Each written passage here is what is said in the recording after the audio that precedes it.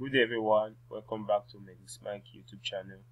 So today we're going to be talking about the nomenclature of organic compounds.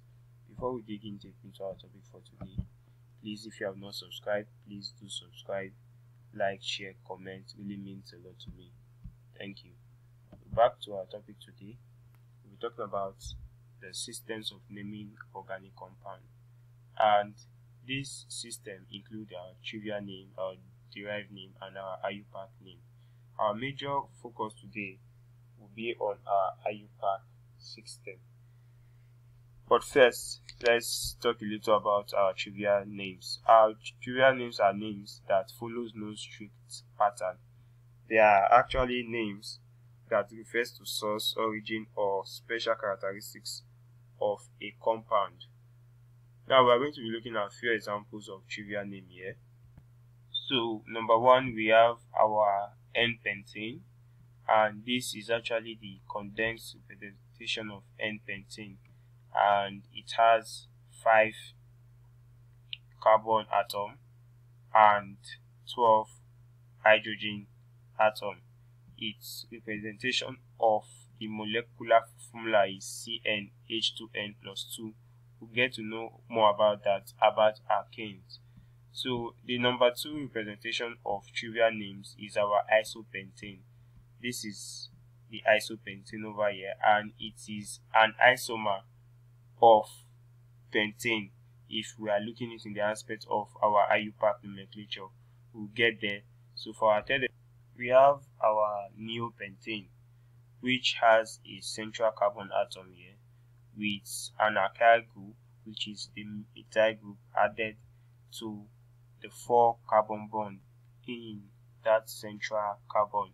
These are the respective examples we have when talking about trivial names in the groups of alkanes. So it's either it is N-alkane, it is isoalkane, or it is neoalkane, depending on how the structure looks like.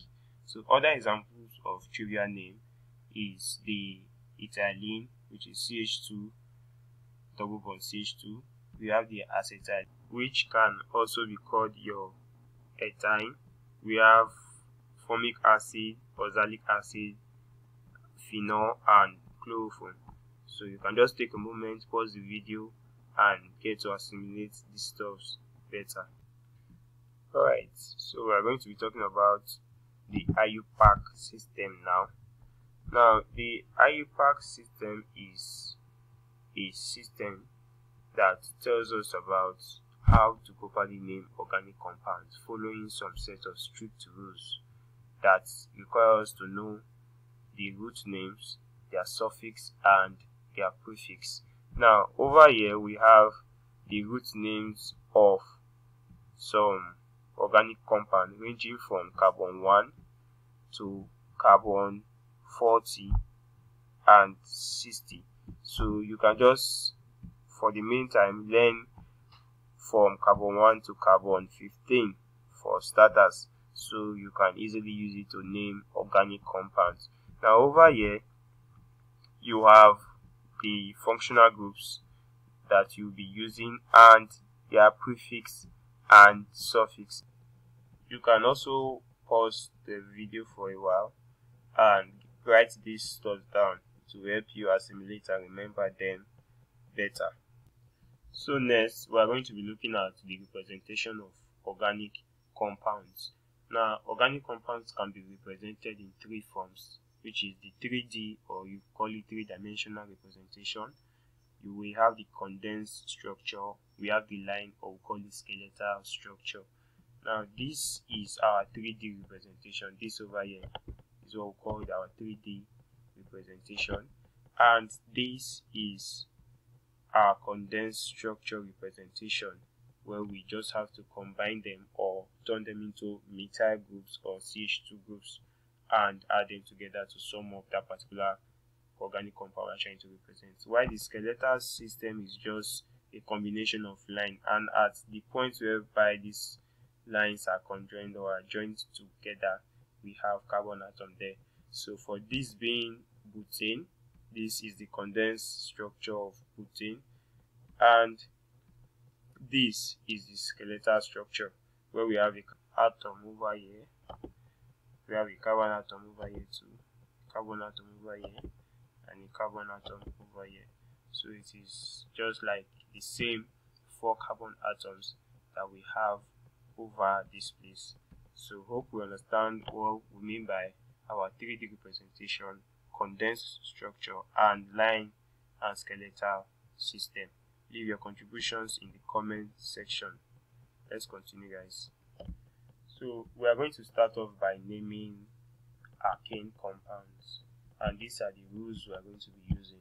We are going to be looking for the longest continuous carbon atom or longest continuous carbon chain first as the parent chain. Then we are going to number this carbon atom.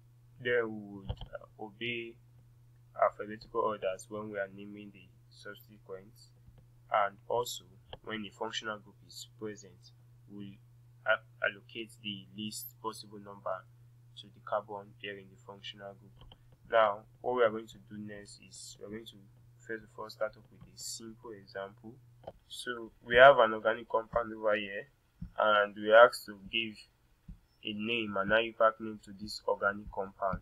Now, first of all, what we are going to do is that we are going to identify the longest continuous carbon atom. So if we are starting from this carbon here, or we are saying it should go like this, if we say it should go like this, that would be wrong, because we are having 3 carbon atoms here, which is 1, 2, 3. So obviously we are going to have our longest chain as 1, 2, 3, 4. So our longest parent chain over here would be 4. So this is our 4 longest parent chain over here. And when it is 4, it is called butane. When it is 4, it is called butane. And next we are going to do is to number the carbon atom in this main chain. So we are going to number the carbon atom in this our main chain. So this will be carbon 1, this will be carbon 2, this will be carbon 3, this will be carbon 4. So next, our rule 3 says we should give the lowest number to our subsequent branch. So here we are having carbon 2, we are having a branch there, which is our methyl group is attached to carbon 2, and bromine is attached to carbon 3.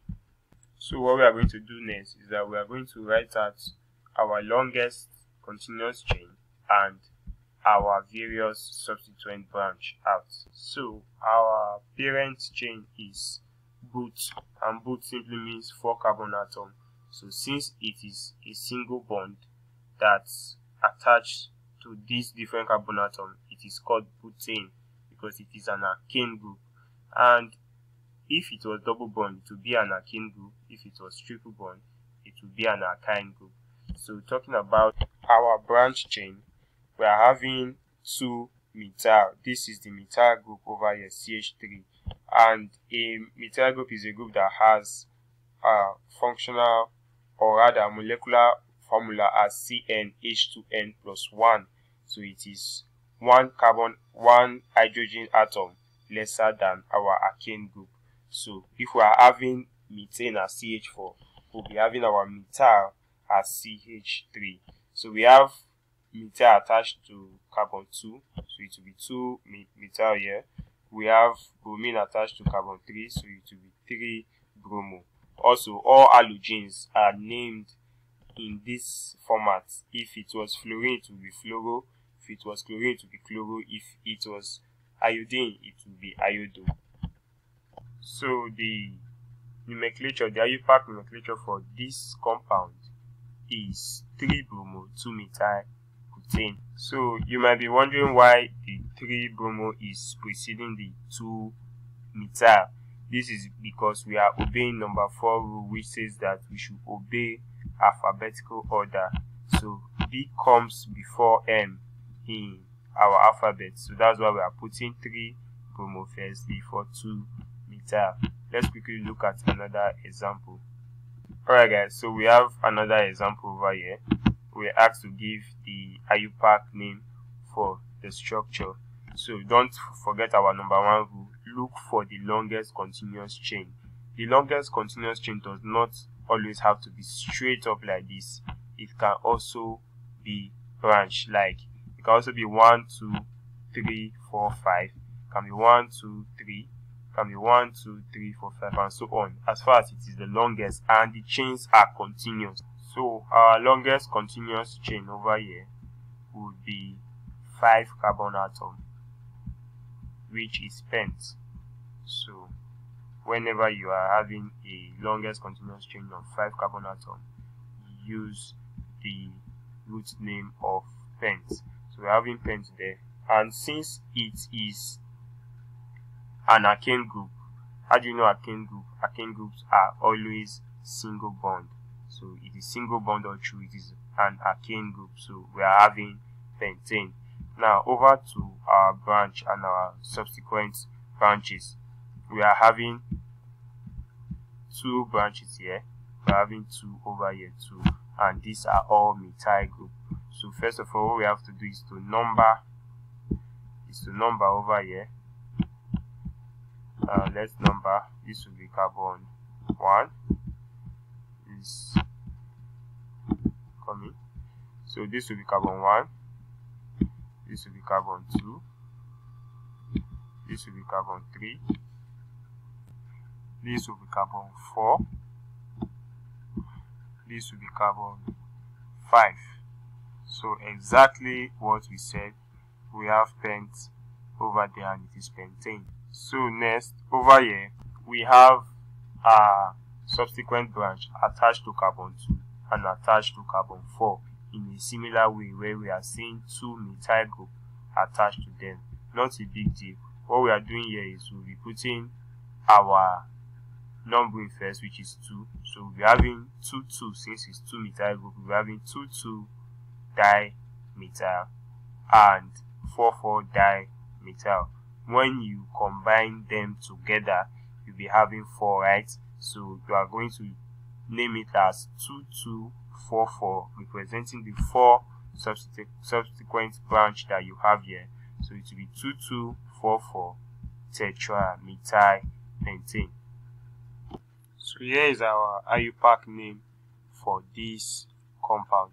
So it will be 2244 tetramethylpentane, because at each subsequent carbon we have a branch.